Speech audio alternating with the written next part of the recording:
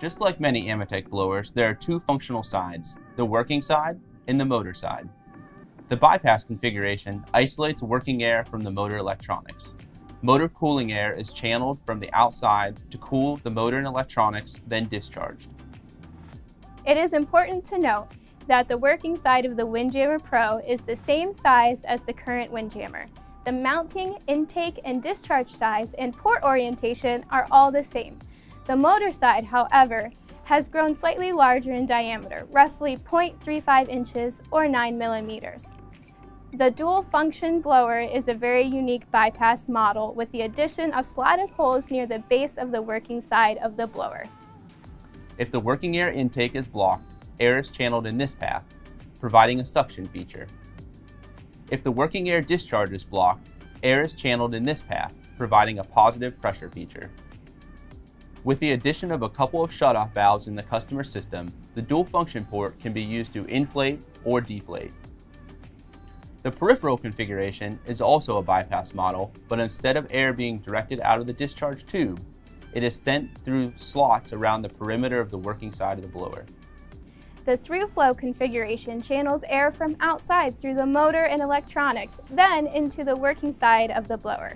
The most important difference is that in this configuration, the working air is slightly heated. This makes it the perfect choice for applications that require heated air, such as hand dryers. Also note that because the working air flows across the sensitive components of the motor controller PC board, this may not be a suitable choice for application which contains high humidity or dirt. The Windjammer Pro is currently not available in peripheral or through-flow configurations.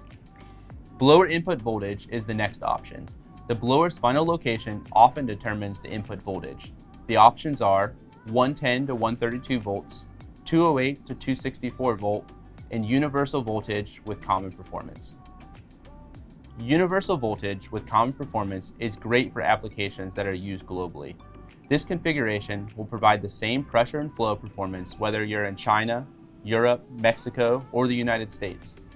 It enables our customers to purchase one model and use it throughout the world, eliminating any worry about differing performance. The performance of this model has been greatly increased over the standard Windjammer, from around 800 to 1300 input watts. When compared to similar competitive models, the performance is much greater and also features higher efficiency.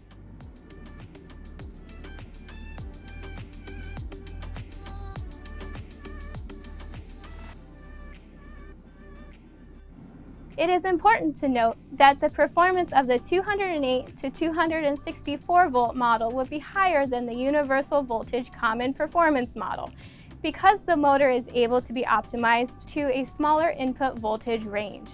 Also note that on models except for common performance models, performance will vary depending on the input voltage.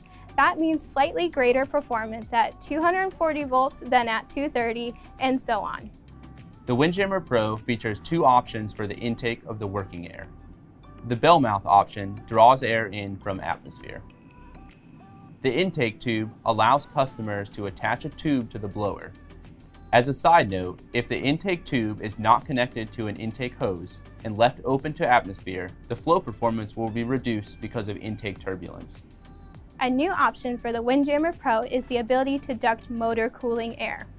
The standard configuration is as shown. Motor cooling air is channeled in and out of fins molded into the motor side of the blower. In a dirty or humid environment, such as printing presses or welding fume evacuation, the customer can duct in cool, dry, inlet motor cooling air. This will keep contamination and moisture away from the sensitive electronics of the motor controller and prolong the life of the blower.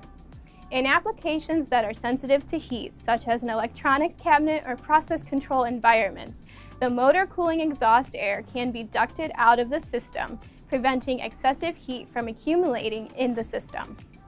The Windjammer Pro is available in 3 different flow configurations: standard, high, and ultra high. The performance curves shown depict typical conditions. These are meant to be used as a reference point. Note that each configuration also comes with a larger diameter intake and discharge. The Windjammer Pro is available in 4 different pressure configurations: 1, 2, 3, and 4 stage. Stages refer to the number of working fans stacked together. The more fans, the higher pressure that is possible. Again, this data is for reference only. Flow performance in combination with the number of stages will dictate the actual performance of the blower.